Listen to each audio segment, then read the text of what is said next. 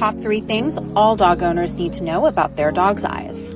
Number 1, your dog has 3 eyelids. Unfortunately, this third eyelid can sometimes prolapse, causing a common condition in dogs called cherry eye. Gently massaging the affected eye can help return the gland to its normal position. Number 2, tear stains can be a sign of a yeast infection in their gut. Adding doggy probiotics like this one to your dog's daily routine can help support their gut health.